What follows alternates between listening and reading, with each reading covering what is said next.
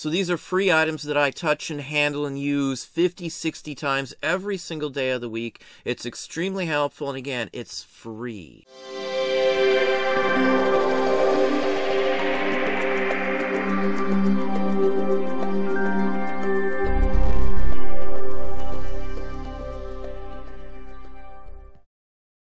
Hey, it's Don. Today we're going to look at something that's free, that you're throwing away probably right now, that has a ton of uses in reselling across the board.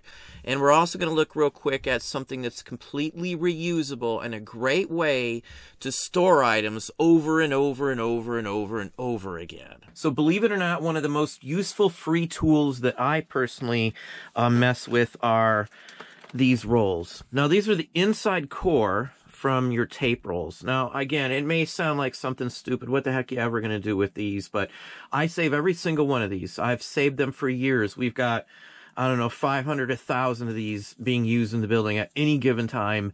And that's no lie. I use every single one of them. We have multiple dispensers, so we go through them fairly quickly.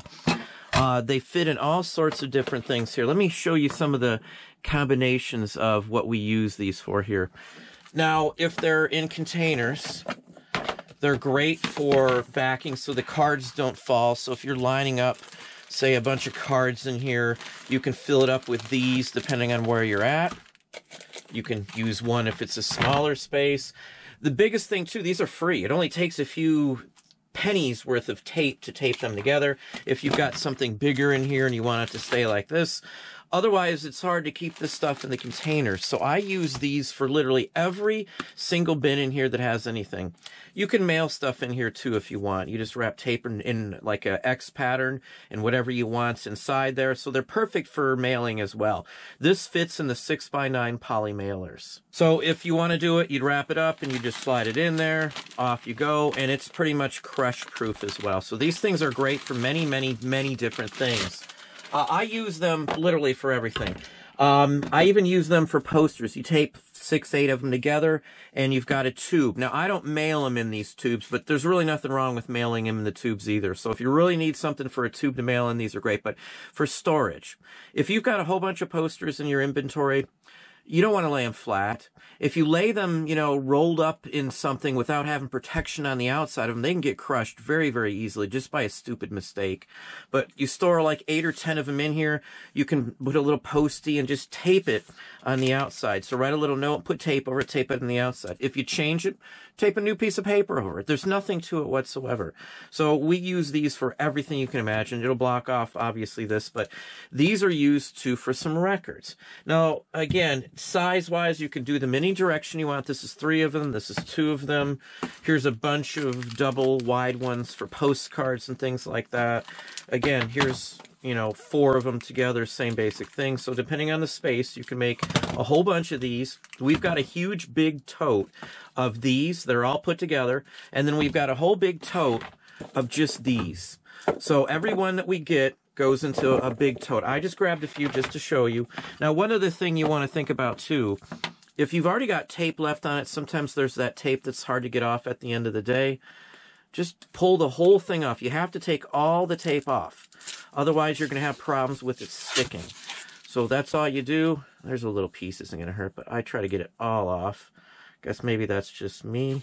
It doesn't matter if you rip it up or something like that. It's just going to be taped over. So now the tape, new tape will stick right across it. So you just wrap it around the outside edges here, wrap it this way, and I usually wrap it this way too, just so nothing's sticky on the outside of it. In that way, nothing's going to get in there and nothing's going to damage the items that are stored in there. Again, it's a simpleton thing.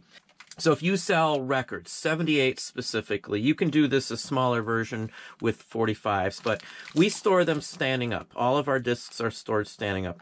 This goes at the edge, so then you'll have 78s here, and then you'd have another one of these on the opposite side. So the records are pretty much protected. This gives a little bit. It's not rigid, so each one of these moves just a little bit. So a record's not going to break when it gets pushed against it on one corner or in any spot along there. These are bumpers, we call them around here. So you make 2 of them for a bin. You can pile some of this stuff behind them. That way there's nothing going to happen. So it works great if they don't fall off the table. But it works great on these for records. 78. In fact, I've got some right here to give you an idea what I'm talking about. So it goes in the bin. This protects them on the back, so when they're in storage, it's only thunking up against this. There's no extra really free space, so it's not going to do much to it. I've never had one broken or damaged in storage, even when I'm moving them around or anything else like that, when I'm using one of these bumpers at the back side of the tote that we carry them in. Or store them in, I should say. So if you're not using these, you're not saving these up, you're losing some free things that will help you in listing and storage and the whole works. I store everything in plastic, so if I'm taking listings of cards, they're going in a bin like this. There's going to be some dividers that says, in fact, let's just pull one out to give you an idea. I've shown these before, so it's no secret, but this is the basic gist of it. So everyone's in a specific section. Now, I mix all different types of paper in here because it's real easy to tell the difference between a postcard, a trade card, a Three Stooges card versus a 1870s card. So it doesn't matter, you know, what's mixed in these, but you can see that's P53, P54, P55, P56, 57, 58, and then on the fronts of each one of these is the number. Now we messed up on this one. I think we added one in afterwards, but so this one carries inside here P50 through P61. So here's P50. Everything that's listed on eBay in P50 is in this bin. All the way back here, P61. Everything that's listed on eBay is that's in P61 is back here too. Nice little bird, or oh, I guess those are a little mice family in the back. So that's how these work. And then when it's not full and you don't want it to slide around, you just slide one of those into the back. It keeps it tight so these can't bounce around, stuff can't get bent, none of the corners are going to get dinged or chipped up or anything else like that. When you get back down and you need to fill it back up, you take this out and you list whatever you need to list. I have always a little piece of cardboard or one of these dividers in here. Now, there's specific ones that are designed for postcards, and I've had people tell me, well, you should just get the ones that are already, because what I have to do is I have to cut these down to fit in here.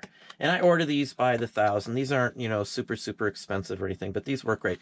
Now, the reason I use these from Walmart, and I buy them in mass quantity. I get a whole bunch of them. Here's lids for a whole stack. We buy them in, I think, 8 or 10 at a shot quite often. With these, I can fit more of these on my shelves. If I bought the postcard boxes, they're bigger and they're squared off. It takes up a lot more room. That's the biggest factor here, the postcard ones. So with these, I can get one whole more stack of 2, 3, or 4 of these high on one of my shelves. And that's the biggest plus. It's the amount of space I can use by getting smaller containers and just spending a few extra moments cutting each one of these. I cut like a dozen at a time. I just use a pair of scissors. It's really easy to cut this stuff, so it's nothing super you know, time-consuming or anything else like that. This is the best way I've found for pieces of paper of any kind. Stamps, postcards, trade cards, baseball cards, football, everything can be stored in bins like this. I know a lot of people use the 500 count, you know, trade card boxes for some of the larger ones and stuff, but, you know, I use these. They're cheap. When the lid's on too, when the lid's on right, water was just going to roll off if there's any leaks coming in, or you had a pipe blow, or, you know, water damage or whatever. That helps them too. Everything that's listed goes in one of these. So when you're listing them, if you only have one little stack, you stick one of these back here, or you can stick one of these back there, or whatever the case may be. The same thing for records. I use these for 45s. You can tape 4 of these together for 45s if you wish. One of these is pretty good for it as well. For LPs, we just throw some of these, or we'll just grab one of these. So either way we go, it works great. Anyway, these work great for pretty much anything. And again, as I said, I use them for everything. The 78 one, these are the best thing. I have not had any damage in storage when using these bumpers like this here. Now here's a super item that we reuse constantly. This is a whole bin of just small reusable Ziploc baggies. Now, everything that we have in storage, we have to separate. We have to label them so we know where to find them and how to find them. Now, inside here is probably 300 or 400 listings, maybe. Individual listings. Maybe it's even 500. I'm not sure. We've got about 6,000 or 7,000 of these up right now, these buttons. Let's pop out and just give you an idea on how it's done. So this is the main bag that H1, H2, H3, H4, H5, and H6 are stored in. I can change this. I can reuse the bag if it pops a leak or there's a hole punched in it. I just put a piece of tape over it. These last for a couple years very, very easily. So I don't mail anything out in these at all. So everything that I mail out goes in something that's a lot cheaper to mail in than that. So again, there's H1. There's H2 right there, H2. H3. H4. H5. H6. Now let's show you what's inside of H6. That's the bag on this one. So again, let's pop this one back out. So we've got this big bag right there. Again, this is the easiest way to store coins, action figures, buttons, anything small. Anything that you have small that you can that you need to store, that you've got quantity of, I store them in stuff like this. Coins, tokens, jewelry, pins, whatever it is, belts, buckles, it goes in a bag like this. It's a lot cheaper than buying plastic for everything, and these last a while. So again, I've got a bag for H6. There's another bag right here that looks just like this, but with H5.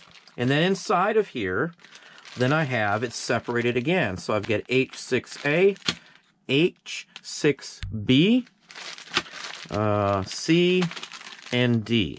So when I figure out, let's say I just sold a button that's marked as H6D, I've just pulled that bag out, I pulled this bag out, then I've pulled this out, and then it's just a matter of dunking them out. Now they're usually separated a little bit here, so you can tell fairly easily. These are all the same, these are all the same. These are all the same type. These are New York buttons, New York Regimental. These look more state seals. And then these are all from Arkansas. So it's pretty easy. We've separated them even inside of the bag. So we've got 4 different types of separation going on. So I can track down individual items. So let's just give you an example. There's 2, 4, 5, 6, 7, 8, 9, 10, 11, 12, 13, 14, 15, 16, 17, 18, 19, 20, 21, 22. There's 22 listings in this one little bag. These are 22 individual listings that are running currently on eBay right now.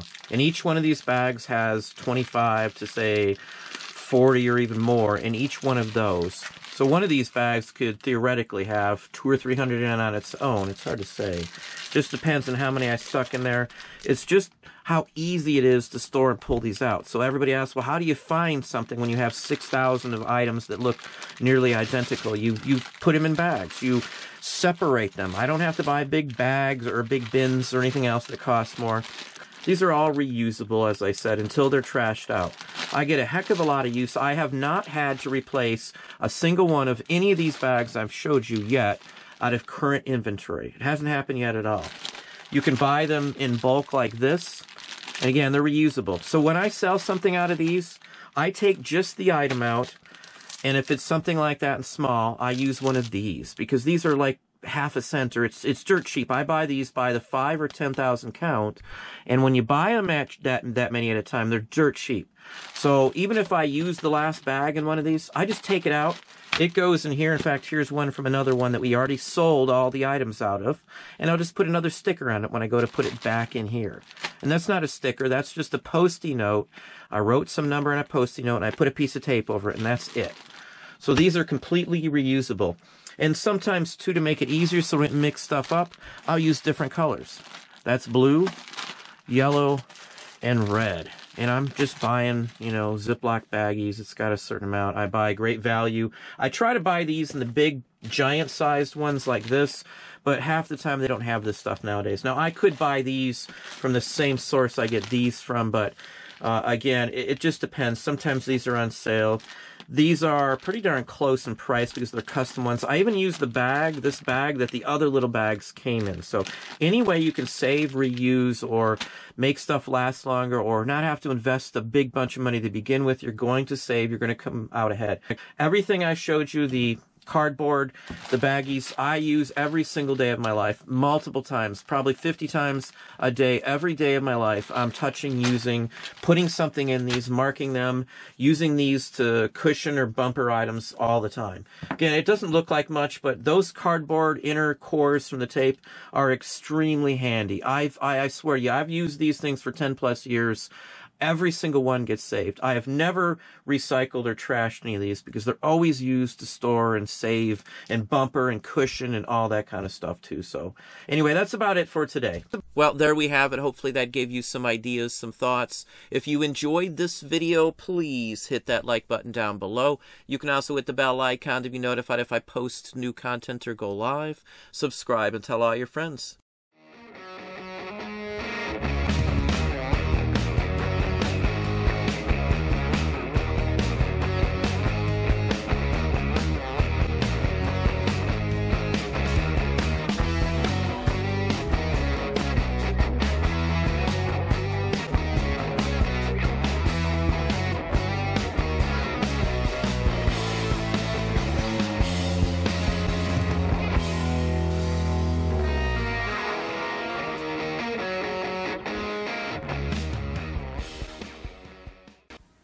When entering the world of art, you'd be smart to dress the part. Gentlemen prefer Hanes, with all the ladies draped in crepe. The artist loves the human shape. Gentlemen prefer Hanes. Hanes will make you smooth and silky, shapely, sexy. Wear a pair and you could be captured for posterity. Gentlemen prefer Hanes.